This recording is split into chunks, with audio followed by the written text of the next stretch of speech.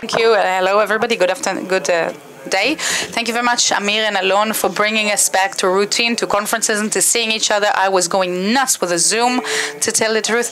The first session that I will moderate is all about challenges and opportunities in the UAS world. Everybody knows how to talk about challenges, especially from the operational aspect, and I would like to start with opportunities actually, and relate them also both to business and technological world. I think that there are a couple of revolutions that have dramatically influenced the world of the USA, the UAS, the UAV, RPV, of technology, AI, those kind of revolutions that will allow us, I think, I'm not coordinated with Alon, he might tell me I'm wrong, but they might even break down the levels, you know, the high, the low and medium and high levels, and create something that's lower, more compact, more efficient, faster, based on these technologies, and leave the high levels to deal with strategical stuff that we will not be able to talk about here today. So, talking about the high levels, I would like to first invite Mr. EYAL ASSENHAYM, the VP Marketing and Military Aircraft Group, IAI, Israel. It's a very big group, and to talk about the mail world and about challenges and opportunities in the mail market. EYAL is much more experienced than me in this field because he's done the operational aspect and also working in the IAF, who are our partners in this world. Hello, everyone. I make sure to always come to this conference, first of all, to see all my friends. I think I know about at least half of the people present here. And secondly, because you do learn new things every time you come here. And this time, for example, I've learned that the UAV industry ends at about 40 kilos. And second, that I was very happy to hear from the previous lecture and also from speakers before him that in the military world it's much easier. So apparently I don't understand exactly the military, and that I've learned today. I will just give you a couple of snapshots in a very short time, talk to you about the challenges, the trends we see around us in the world, and what we do with it, how we deal with it, how we continue forward to grow and become profitable and stay profitable. Look, a few trends that we've seen around us in this world. I'll start with this. At the top, you can see President Macron and President Biden. If you don't know them, if you don't know about it, it was an event in Australia. French sold to Australians submarines, tens of thousands of dollars, and 2-3 years into the project, Australians told them suddenly that they are canceling the contract, and they are now moving to American submarines with some defense contract between them and the Americans.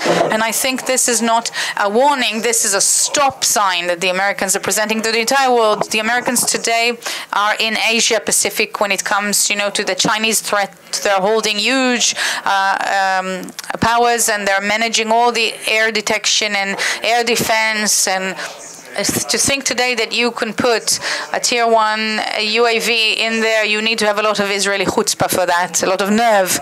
So that array, that aggressiveness of the Americans, we also find in Europe, facing the Russian threat from Balkan and all the way to the Nordic countries up to north. So second thing I want to mention is many competitors now in the mail market. If in the past we spoke about Americans, Chinese, Turkish, so during the past year or two, we also see the Italians, French, also closing the gaps.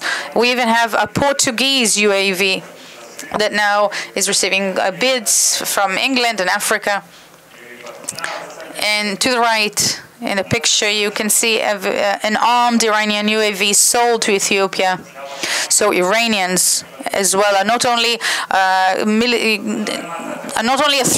military threat to us, but also business threat. And you can see a snapshot from a movie there that describing the strike in attacks from Turkey. We used to go, you know, all happy and proud, saying that we are battle-proven, and that they have been used in military action operations in Israel. We are not the only ones today. The Americans are working on very high exposure, the Turkish, and we are not the only ones in this event neither.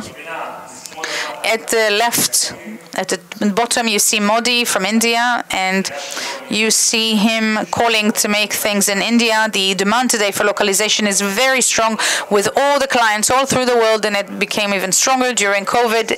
Each country, is taking care of their own local industries and are not willing to just accept the manufacturing. They also want the knowledge. A lot of times we're talking about very intimate knowledge held by the producer, and also a lot of involvement of the senior political levels, the highest ones in different countries, to push forward their industries. Poland, for example, the defense systems in Poland, they want to promote for 10 years 3 different projects for UAVs, and then one day Erdogan will go there, shake hands with the President Duda from Poland, and they will just agree that Polish will now be buying the UAVs from the Turkish. So how can we cope with that? Where can we find opportunities to keep growing and profiting? As a response to the demand for localization today, everywhere we go to, we are looking for the local partner, the local industry that will go that mile with us. But sometimes that's not even enough. When you come with Aaron TP, you compete everywhere in the world with General Atomic, with this huge American giant with all their power, and our way to stay and to have a counterweight is joining with the local giants with their political impact, them knowing the end user, the local end user, and even them they are a bit afraid with the American aggressiveness. Today we are very flexible with our business models. We are great believers of leasing and services, and a big part of our service comes from there. We offer our clients today a very big array of solutions, connection solutions. We have a client who does not want to operate the system. He only wants the data. So everything he receives from us is just the streaming of the data during the sortie, and at the end of it, a report. This is what he pays us for. The rest of it, we do. We have another client, a number of clients with very similar characteristics, but they don't want to share their operational data with us. So we just operate the plane, and they take it, do their mission, perform the mission, give us back the keys at the end of the missions, and we take it from there. We lend it, and we maintain it. You have other clients who want leasing, financial leasing, maybe because they don't have all the budget at the very beginning, maybe because they are not ready to make long-term decisions. So they pay us and they operate fully the system, but we still own it. Also, in the maintenance world, we see now a change into the what I call the water perforator model. They prefer to have logistics responsibility. They just pay us ahead for commitment, for our commitment, and we take the responsibility. We give them the parts. We know how many parts they need. We make sure to review and control, and they pay a bit more, but at least they don't need to take care of anything.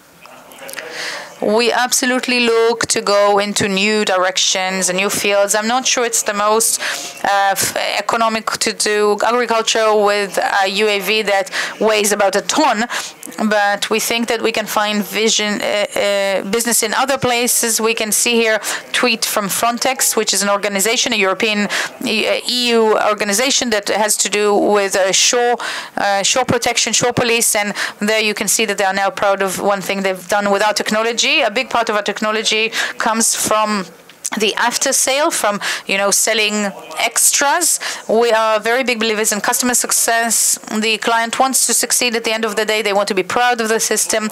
A happy client becomes from a client and becomes a partner. They will now go find the budgets in order to continue and expand and upgrade the system. We deal a lot with the data, with its processing, with its distribution. There's such a mail like our Heron that has 2 different payloads close to the border, and it just reports day after day and collects huge amounts of data. And what we deliver is a learning system that just gathers this information, and using AI, they are able to create patterns and know how the targets are behaving, how they are characterized, and in real time, when you fly, they know how to show us which targets are behaving differently, that they are suspicious, irregular, abnormal behaviors. Automatically, they prioritize, and they know how to do that for us, how to show us which targets are the highest priority for us. They get us the picture, they show us everything ready to be sent to the operator, or alternately to be understood, to be analyzed by the operator. Today we give our clients the ability to share information on real time through the cloud. So actually this application, this system is on the cloud, and it allows the client to access the information in real time. We have one client, for example, who puts this on the public web, and anyone who has access to the internet and has and is allowed to access that can do it, whether from military computers or from their own phone. And we have other clients who put it on their own private net, which is, only for them to access. We have a very big competition in the mail world. We must focus on the human resources, on the resources, and